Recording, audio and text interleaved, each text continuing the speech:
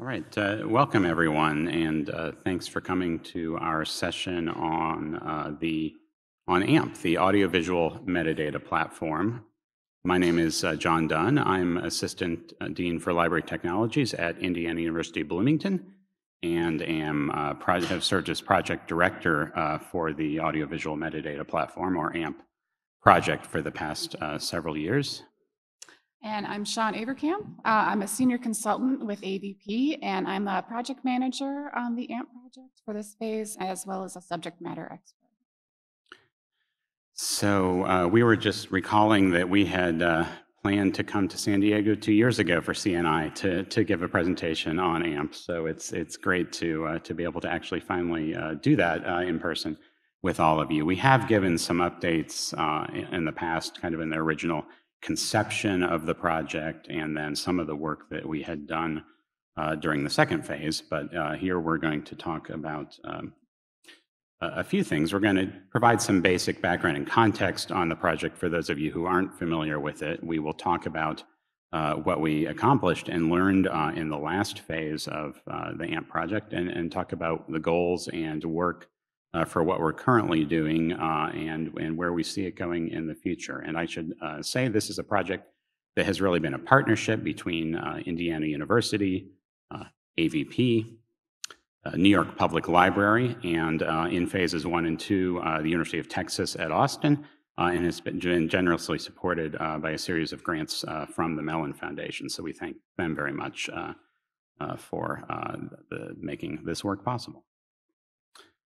So first, we'll talk a bit about background and context. So AMP is a project that's born out of a challenge that we were seeing at Indiana University, but that others who are dealing with large volumes of AV, audio and video, and I lump motion picture film in that as well under the rubric AV, even if that's not technically correct, but for purposes of this presentation, essentially time-based media, audio, video, film. And the fact that there AV collections and the interest in AV collections on the part of scholars and for use in teaching is growing exponentially. Libraries and archives are dealing with large numbers of AV materials in legacy formats that are becoming challenging to digitize or reformat, but also cannot continue to be preserved in their current forms. Either due to media degradation or the obsolescence of the equipment that can play these formats back, or both. At the same time, as I mentioned, the expectations and demand for these collections is growing, and user expectations for discoverability and access are growing based on people's experiences with video on the web, in streaming platforms, on YouTube, on Vimeo, etc. And libraries and archives are needing to step up the discoverability of collections to make them more usable and useful for teaching and for research. The challenge in that is that often there's not a lot of metadata, particularly for archival AV collections, and in many cases, certainly at Indiana University, units that hold a lot of AV materials have not necessarily even been able to view or listen to these materials to describe them if they wanted to, because of the issues of format degradation and obsolescence that I mentioned. So it's hard to improve discoverability without metadata, and at the same time, resources for traditional approaches to cataloging and archival description are limited compared to the volume of content we're having to deal with. So the opportunity that we're trying to address through AMP and other related projects at Indiana University is to take advantage of the fact that one can take a mass digitization approach to AV in the way that, say, Google took for books, and really did take a digitized first approach, and then see how we can work with the digital files then to better enable description, rights determination, and so on. And so we have had a project at IU that wrapped up, or is actually still in the process of wrapping up, called MDPI, the Media Digitization and Preservation Initiative, which has digitized about 300,000 plus pieces of audio, video, and motion picture film media. But the level of description and metadata that exists for these collections varies substantially across units. So, for example, our music library has very rich metadata, at least at the item level, for a bunch of their material, but we have ethnographic collections, university archives collections that are much less rich in terms of the metadata that's available. And IU, and there are a few other places that are taking this similar approach at this point to really taking an all-in approach to digitization of AV collections that are encountering similar problem. And so we have this problem, and then at the same time we have the opportunity of having these things in digital form, and the fact that machine learning based tools and other automated tools to try to extract potentially meaning and information from media files are emerging from multiple directions and potentially able to help with this problem. And so that's really what we've tried to do in AMP is to look at how can we leverage machine learning and other automated tools together in workflows with human expertise flexibly and in a way that can be configured to be appropriate to different kinds of collections, the kinds of work you would do with a music concert performance archive would be quite different than what you would do with an oral history archive in terms of the kinds of processing that's needed. And so we wanted to be able to build workflows that are appropriate for the collections. So the vision of AMP has been to create an open source software platform to really help with metadata creation and augmentation for AV collections that lets one build these workflows that combine automated and human steps. A little bit of vocabulary definition that's going to be important to the rest of the session here. MGM is a term we use to refer to metadata generation mechanisms. This can be any tool or step that creates some sort of metadata for an item or a collection. It might be an automated tool such as speech to text. It might be a human or manual tool such as correcting the output of speech to text. And it might run in a local computing environment. It might run in a supercomputing or high performance computing HPC environment, or it might be a cloud service. And so we wanted AMP as a system to be able to handle the integration of all of these different types of services. And then ultimately deliver metadata that could be used in what we call target systems, which would be online discovery or access systems such as archival finding aid discovery system, a library catalog, AV access platforms such as IU's Avalon or AVP's Aviary, and so on. So we have had undertaken 3 phases of work so far. The first phase back in 2017, 2018 was a planning effort that really kind of developed and refined this initial concept of AMP, convened a workshop of a number of experts to help inform the technical architecture and design of AMP. And there's a white paper that came out of that. All of the documents that we'll reference here and a lot of the documentation are available on our wiki, and we'll put up the address at the end again for that. And then from 2018 to 2021, which was extended a bit due to the pandemic, we really sought to build enough of this AMP system to be able to test it, start to test it with actual real collections, real librarians and archivists to see, is this idea that we have, is this approach truly feasible? And there's a white paper report that came out of that that talks about that work, and I'll go into a little more detail on that here in a minute. And then currently, we're on our 3rd phase of AMP that has been funded by the Mellon Foundation, working to develop additional components of the system to improve the usability of the system, to work on packaging and deployment issues so that this could be used by others, and testing with a broader set of collections. And Shawn will talk about that current work on phase 3 in a minute. But before then, I'll talk about what we accomplished, what we learned in phase 2 over the past several years. And phase 2 was also referred to as AMPed, the AMP Pilot Development Project. So we were amped to work on AMP. So the main accomplishments of this last phase were to actually develop the initial version of the AMP application, and I'll show a little bit of that here in a minute, but there's two main pieces to that. There's a web-based user interface that's written in Java and JavaScript that allows archivists and librarians to interact with the system, to upload or load in content, to run workflows against that content, and so on. There's a workflow management and execution kind of back end to that called Galaxy that I will show here in a minute that we adopted from actually the computational genomics bioinformatics community that we use as kind of the workflow back end. And then Shawn led this piece, evaluating and implementing a variety of MGMs, these metadata generation mechanisms, automated tools requiring human intervention, and really developing a pretty substantial evaluation rubric to select those tools. And then we tested with 100 hours of audio and video from each of 3 collections, 2 at Indiana University and 1 at New York Public.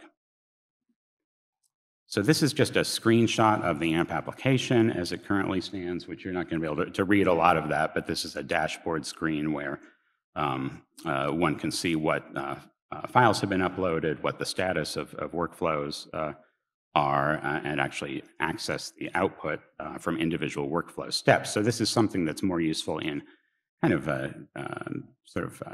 direct work with the system for debugging and understanding workflows and so on. Ultimately, we would see this feeding into a discovery system or an access system, as I mentioned, such as Avalon or Aviary or other platforms.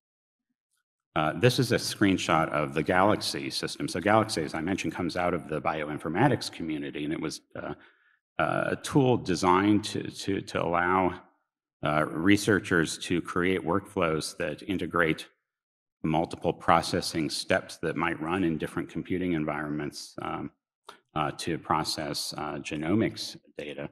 But it's been adopted by a number of other communities.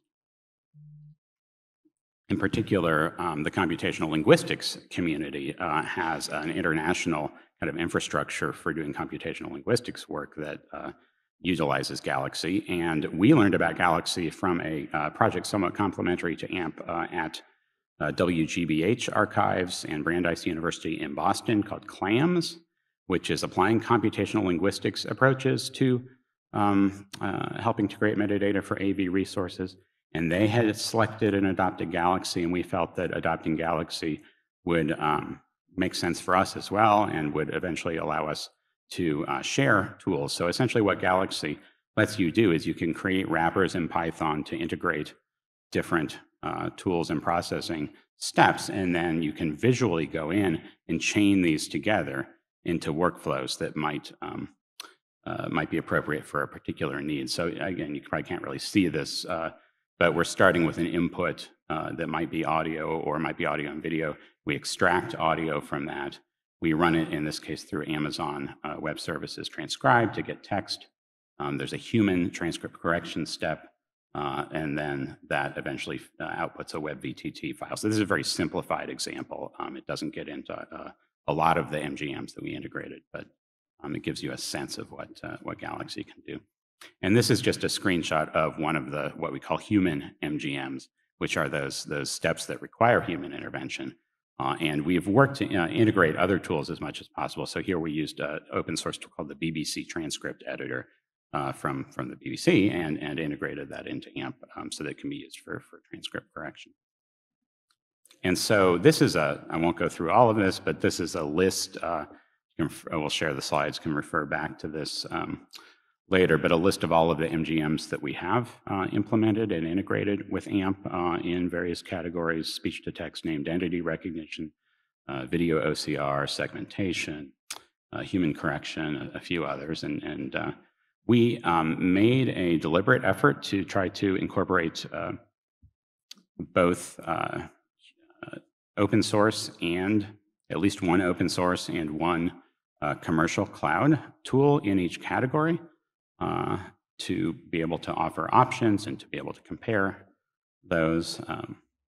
The selection of these MGM tools for integration was really based on evaluation criteria that included a number of different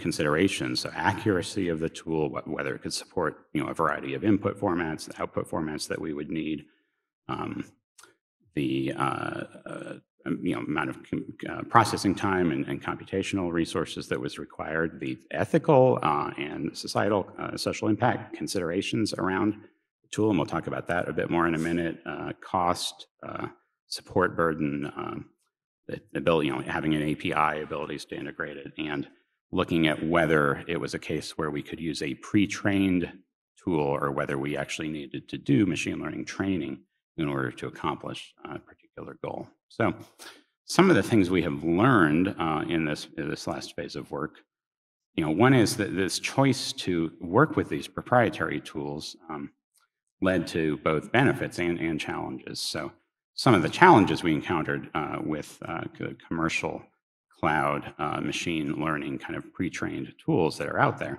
from Amazon, Microsoft, IBM, Google, and others is the degree sometimes of unpredictability from run to run because these tools are being improved and changed over time. Certain undocumented behaviors, such as filtering out particular words in one case that was unexpected and undocumented. And just not having visibility necessarily into what is happening, kind of being a related issue. That getting into kind of the ethical and privacy concerns that were discussed a bit in the opening panel of this conference. One big difference we saw across the vendors of these services is how they approached the both the documentation and contract terms around what they can do with your data. So if you upload data to be processed, if you upload data to augment training, can they retain that for purposes of product improvement and use that for other things? Or do they explicitly not retain that? Is it an opt-in or an opt-out sort of setting? Amazon, for example, is very much opt-out. You have to tell them, don't keep my data, or they will. Whereas IBM and Google are the opposite. At least with the tools we were using. And Microsoft, to be honest, was very hard to figure out. And I ended up in an email exchange that eventually I was talking to someone in the general counsel's office at Microsoft trying to interpret their terms of use and what they really meant in terms of this. So there are these challenges, and we can talk more about that in the Q&A. But of course, these companies are investing huge amounts of money, right, into training and developing these tools. So for some cases, they work really well. So there's this balance here of benefit and some of these challenges.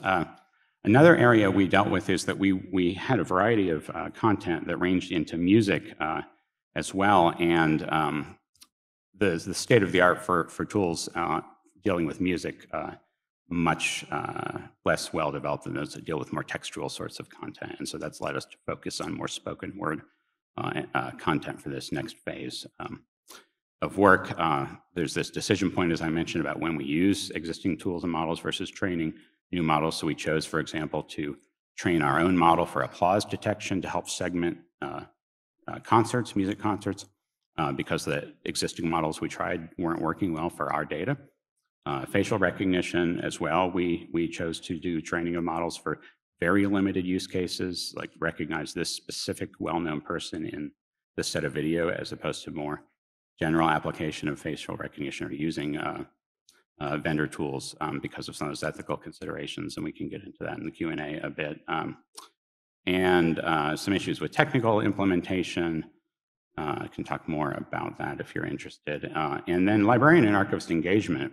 We were really pleased to see that archivists and librarians, special collections librarians, were very excited about the potential of AMP, both at IU and NYPL. But then starting to think about how does this get practically implemented in workflows? What can I do with the output beyond just what can I put in a MARC record or an EAD is a more challenging, conversation because they haven't worked with these kinds of things before. And Shawn will get into a bit more about how we're engaging them in this next phase. And so to transition to that, talking about our current work on AMP, which is funded by a new grant from Mellon that runs through the end of this year. We've really focused on a number of different areas to take AMP to something that could be used more practically in production, both at IU and elsewhere. And Shawn's going to talk a bit more about that. Thanks, John. So as John said, we're doing a lot of work this phase on improving the user experience. And for this round, we're partnering with managers of collections from underrepresented cultures and populations so we can broaden our understanding of concerns around implementation of machine learning tools. And so we can surface some new issues with the existing implemented MGMs. We also wanted to work with partners who represent a range of different sizes of collections and use a variety of different systems for description and access. So we're working with a diverse group of partner units of different sizes at both IU and at NYPL. So based on the progress and feedback from our previous phase, we're focusing this phase on workflow creation. So that's allowing users to create and edit their own AMP workflows. Currently, you can only do that through the Galaxy backend. We're working on batch upload of files, improved navigation of collections, and also using intermediary files as inputs for MGMs independently from the predefined workflows, such as using a transcript output from speech to text as input for named entity recognition. We're also improving and expanding our human MGM editing tools, like John showed, the transcript editor. We are adding video to the Avalon Timeliner tool, which we've been using for human editing of named entity recognition results. And we're adapting it for use with other tools like audio segmentation and face recognition. So we're also improving the open source BBC transcript editor, which is what we based our transcript editor on. It has needed significant customization to integrate that into AMP. We also learned from our users that the human MGM tools need to be available independently from the AMP workflows. So currently, to use the editing tools, you need to set them up as part of a workflow and connect them to a Jira instance. But we realized that, like with the intermediary files, we needed AMP to have more flexibility for users to be able to process files through MGMs incrementally rather than making users plan out a full pipeline.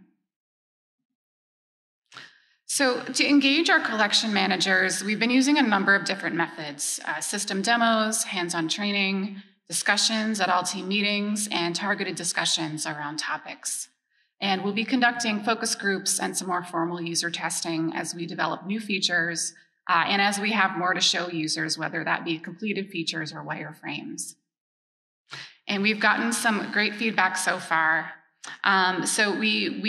For example, we just led some focused discussions with 2 groups of collection managers on file upload and data export to better understand the needs for both smaller and larger size organizations for manual or automated upload to the system, as well as for exports of MGM outputs, and trying to find out what the most useful data formats would be for both humans and for machines.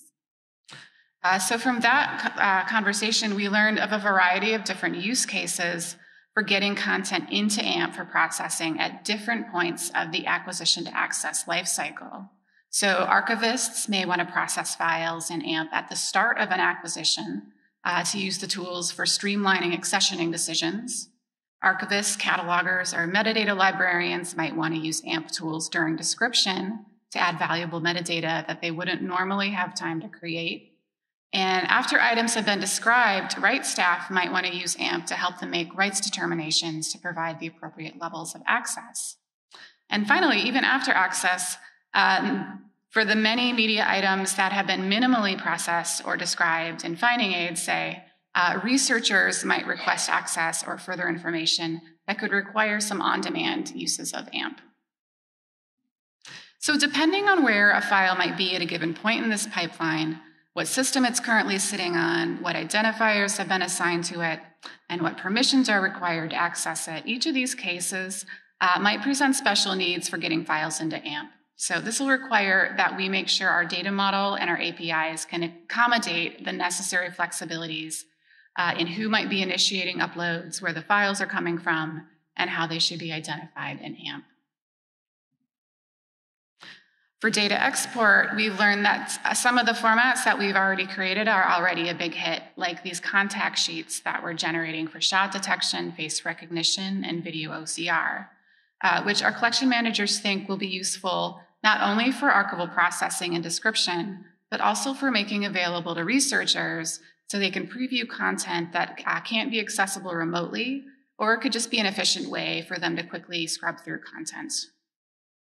We also heard a need for automated exported data rather than just on-demand download for hypothetical workloads or workflows that involve pushing large volumes of files through AMP and having the MGM outputs accessible from a repository location by staff at any point in the archival processing or description pipeline.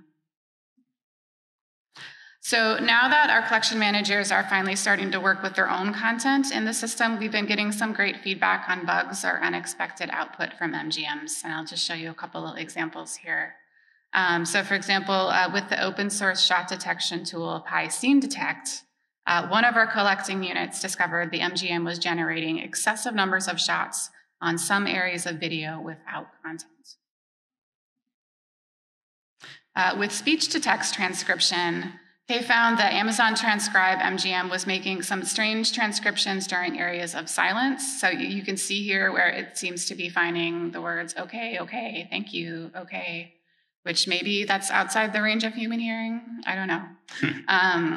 But both of these examples represent cases that might be uncommon with the content that the models were trained on. But as we all know, these are very common cases with archival content to have these gaps in content on media. So surfacing as many of these types of issues as possible will help us with tailoring workflows, creating workarounds, or at least documenting these known risks for future users so that we can improve the output before we release AMP. And this brings us to one of the other big additions to AMP in this phase. So in phase 2 for the pilot, one of the most important things we learned during our evaluation and selection of MGM tools was that accuracy can vary so drastically for a tool depending on the media content, and how those levels of accuracy translate to quality will be different for every use case. So for example, a 30% word error rate for speech-to-text transcription may be unacceptable for using a transcript for captioning, but it might be good enough for keyword search. So we recognize that future AMP users would benefit from being able to test tools on their own collections to make more informed assessments of both the values and the risks involved in applying the tools, rather than using any of our minimal assessments as recommendations.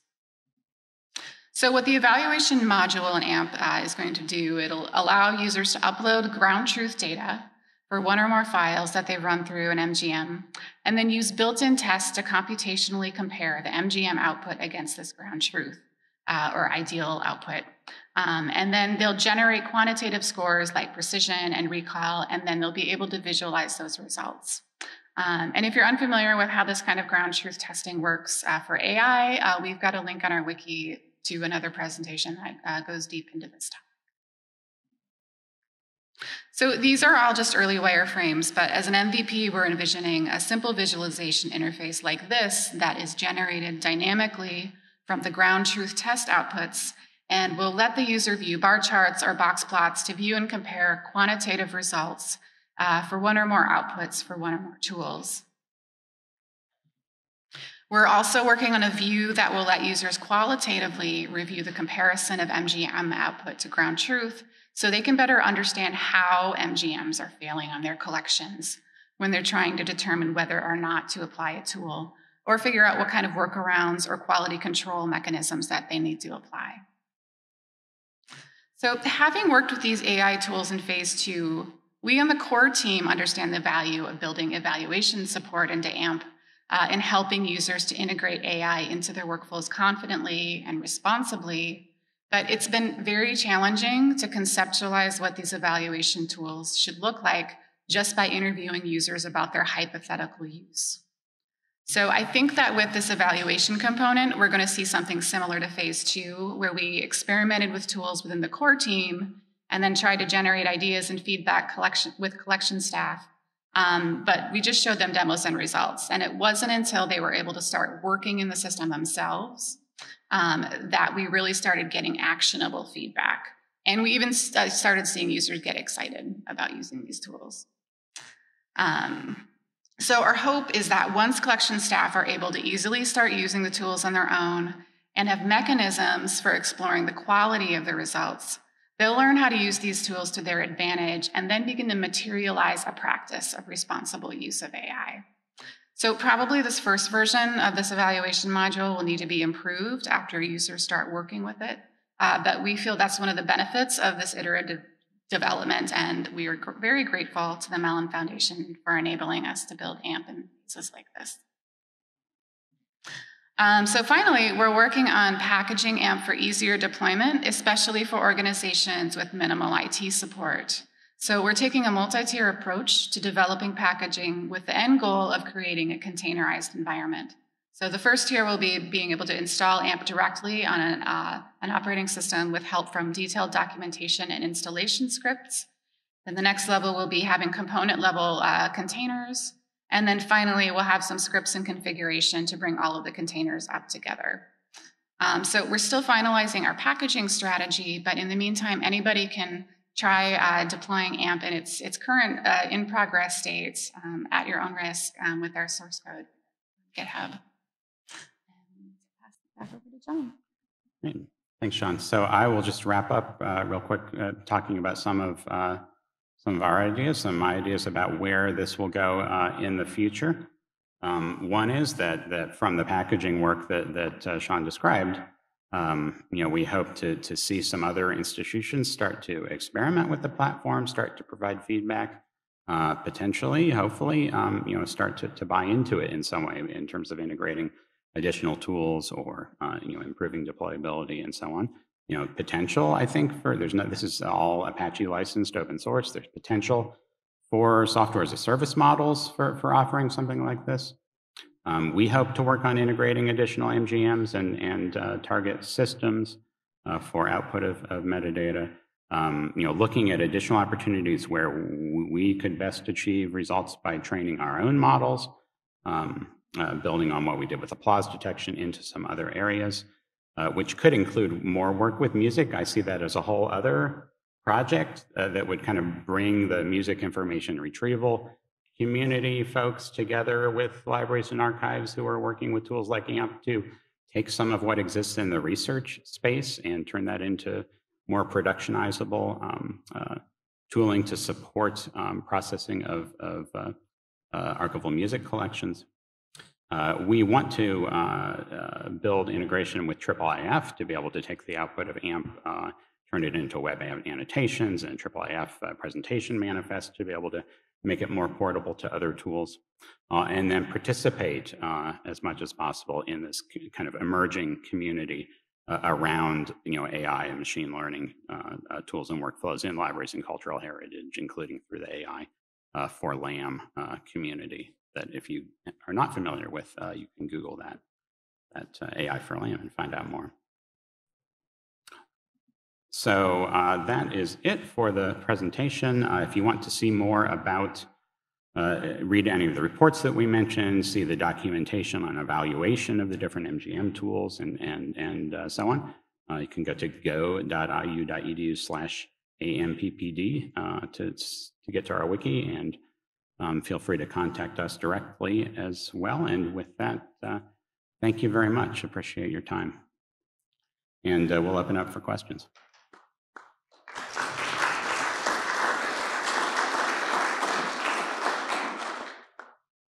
So we do have a few minutes for questions before the next presentation starts at 11:15. Hi, thank you. Could you talk a little bit about where the metadata lives and how it links to the essence, whether it's linking to segmentation or it's linked to time code or a set of time code, things like that?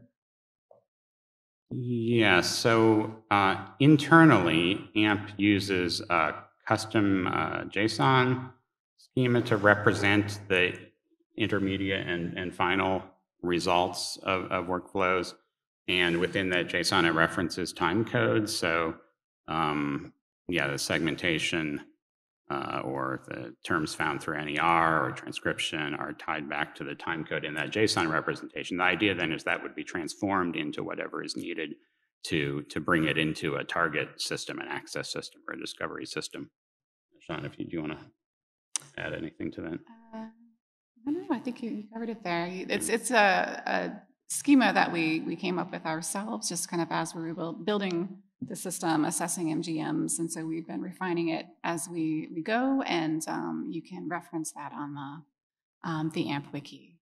But turning it into, as I mentioned, into web annotations that reference time code could make that more portable. We are also working on kind of how does if someone has say a preservation system or a repository, and then we're bringing files into AMP from that, how do we reference back to the file in that kind of system of record, and so that then the output is tied back to that as well through, essentially use of identifiers. And that's some of what we're exploring with IU and with NYPL is kind of what. There's a lot of local implementation decision around that kind of thing, so we need to be as flexible as possible in how we handle that. All right. Well, this will give the next presenter some time to set up because they start right at 11:15. So again, thank you for your time, and feel free to talk with us afterwards as well if you want us to elaborate or discuss any of this more. We're happy to do so. Thanks a lot.